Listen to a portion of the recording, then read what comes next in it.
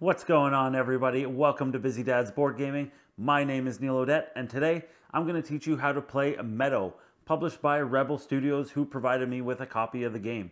So, let's dive right into it.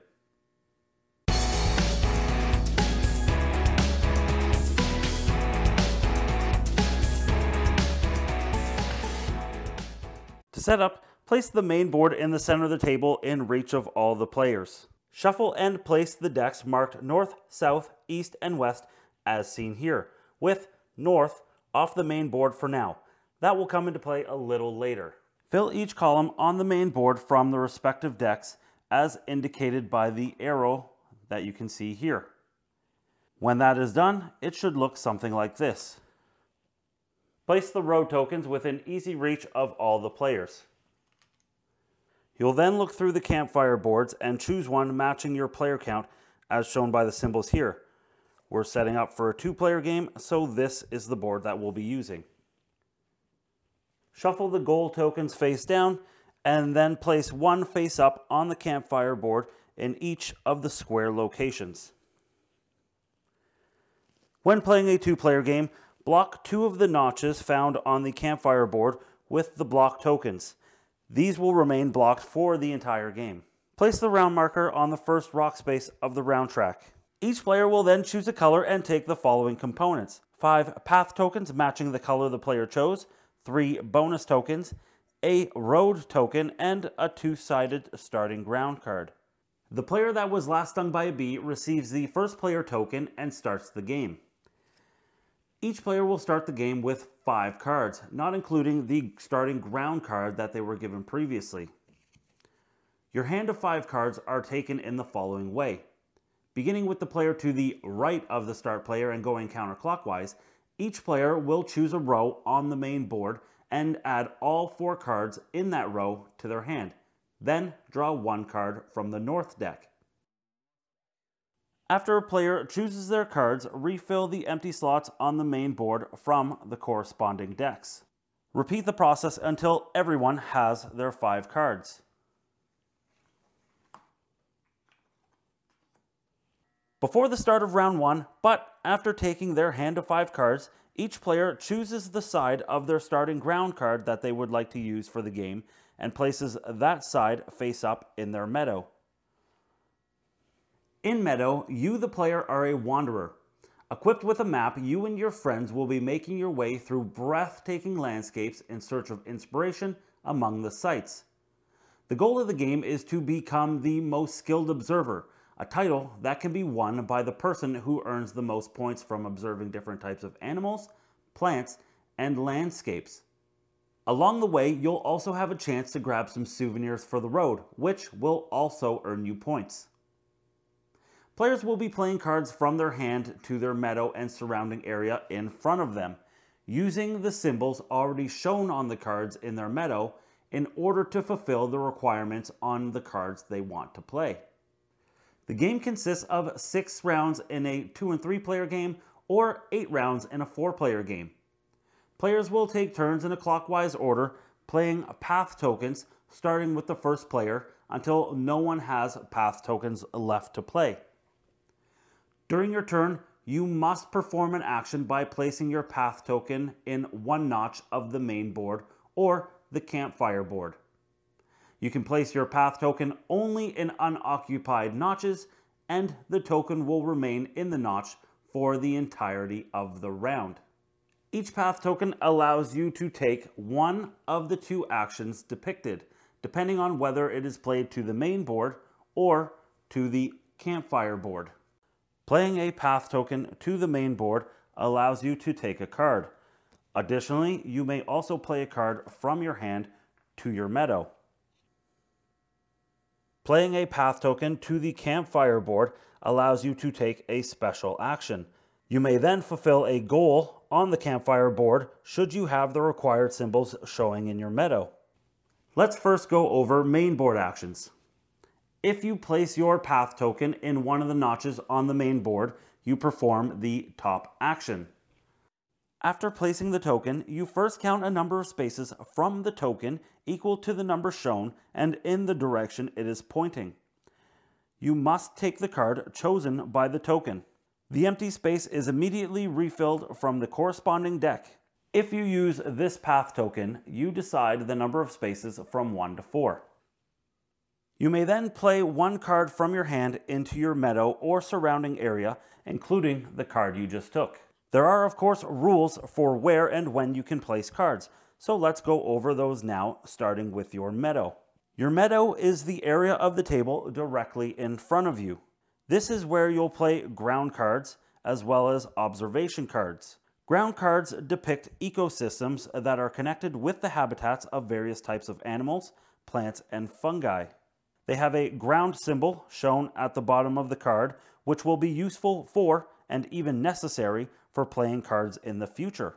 When playing ground cards, place it to the right or the left side of already played ground cards. Just a note, you can only have a maximum of 10 ground cards in your meadow. The symbols shown at the bottom of the ground cards must always remain visible. Ground cards make up the lowest level of the meadow, and therefore cannot be played on top of any other cards. Ground cards, as well as most other cards in the game, will also have a card symbol. You can think of these as persistent resources so long as they remain uncovered. There are 5 types of ground cards: sands, litterfall, grass, wetlands, and rocks. Next, we'll talk about observation cards. These cards present types of animals, plants, and fungi, as well as human-made creations. They represent notes that you make during your trek. On an observation card, you'll find the following: the card symbol. This lets you know what the observation card brings to your meadow in terms of those persistent resources I had mentioned. Victory points awarded for making the observation at the end of the game.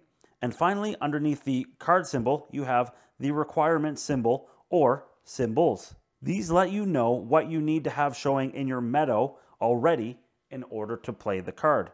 You can play observation cards either on top of ground cards or on other observation cards if the requirements to play the card are met. The requirements are considered fulfilled if your meadow area has all the required symbols visible. When you play an observation card, if it only has one requirement, you play the card on top of a card with the required symbol. If the observation card has 2 or more requirements, you play the card on a chosen card that has any of the required symbols.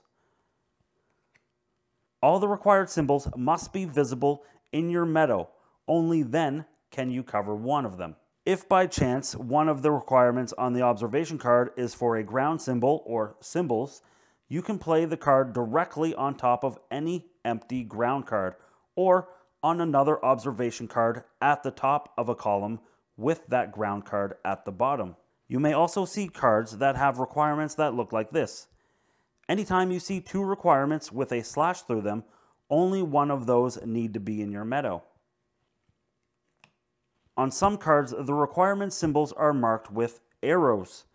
In such a case, the card must be played in a column immediately adjacent to a column showing the indicated required symbols. Unfortunately, neither of those symbols are showing in our meadow at the moment, so we are not eligible to play this card to our meadow. If among the requirement symbols there is a symbol marked with arrows and others without arrows, you must have all the symbols in your play area, but you can choose where to place the card.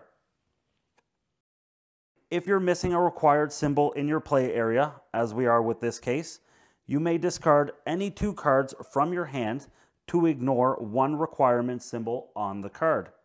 This can be done multiple times. However, you cannot ignore all the symbols in this way. You must have at least one of the required symbols.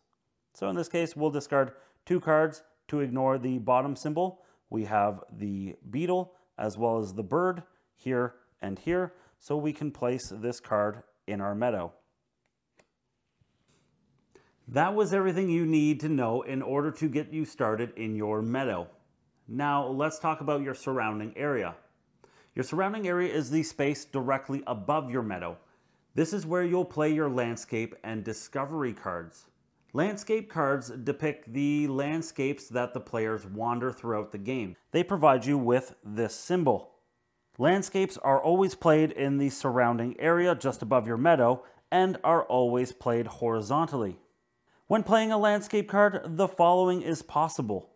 The landscape card requires only a road, as shown by this symbol. In this case, you play the card and place one of your unused roads below it. Then flip it over to show that it has been used. Or the card requires a road and other symbols, as you can see here. In this case, just like observation cards, you must have all the required symbols in your meadow area and have a road in order to play the card. In the case of landscape cards, just like observation cards, you can discard 2 cards from your hand to ignore one symbol on the landscape card. And this can be done multiple times. However, you can never ignore the road token symbol. Before we move on to the campfire board, there are discovery cards. As mentioned before, you can think of these as souvenirs that you find along the way. Much like other cards, these cards will provide you with a card symbol, points, and also have their own list of requirements in order to play them, which in this case we meet because we have a landscape symbol and a bird symbol in our meadow. Discovery cards work the exact same way as other cards in that 1, they require a landscape card to be played on, and 2, they sometimes require you to have other symbols in your meadow before being played. And like observation and landscape cards, you can discard 2 cards from your hand to ignore one symbol. And this can be done multiple times, but you can never ignore the landscape symbol. Let's now move on to the campfire board. If instead of placing one of your path tokens on the main board, you decide to place it in one of the notches on the campfire board, you perform its bottom action. After placing the path token, you take the action indicated and you have a chance to fulfill a goal. The special actions you can perform are as follows. Take any face-up card from the main board and refill the empty space with the top card from the corresponding deck. However, you cannot play a card this turn. Take 2 road tokens and place them in your surrounding area with the road side face up. Again, you cannot play a card this turn. Look at the top 3 cards from one deck on the main board and select one card to put in your hand. Return the other 2 cards to the bottom of the same deck in any order. Once again, you cannot play a card this turn. Lastly, play up to 2 cards from your hand into your meadow and or your surrounding area. Once again, this can be used as somewhat of a wild token in that you can perform any of the top actions when playing it into the main board or any of the bottom actions when playing it into the campfire board. If you placed your path token in one of the notches on the campfire board and performed its special action, you then have the option to claim one of the goals on the campfire board. On the campfire board, the neighboring goal tokens create pairs.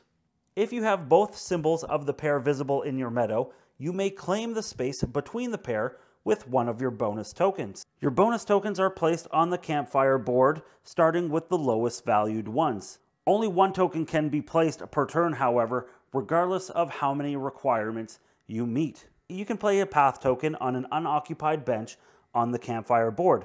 Doing so allows you to play 1 card to your meadow or surrounding area. The round lasts until players have used all of their path tokens. Then, players collect their path tokens from the main board as well as the campfire board, and the first player token moves to the player to the left of the current first player. Finally, the round token moves to the next spot on the round track.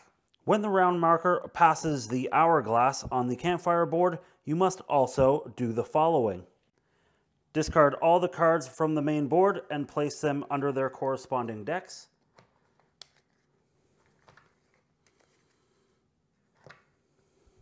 Replace the south deck with the north deck. Refill the board with new cards and carry on.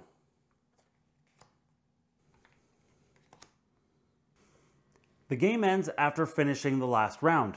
The winner of the game is the player with the most points from played cards and fulfilled goals. In the case of the tie, the winner is the player with the most discovery cards played. If there's still a tie, the players share the victory. And there you have it. That was a rundown of how to play Meadow. I'll leave links in the description below if you'd like to see a solo playthrough. Go ahead and smash that subscribe button and ring the bell to get notified on any future videos. You can find me on Instagram, Twitter, and Facebook. Links for everything in the description below. But until next time, thanks for watching and happy gaming.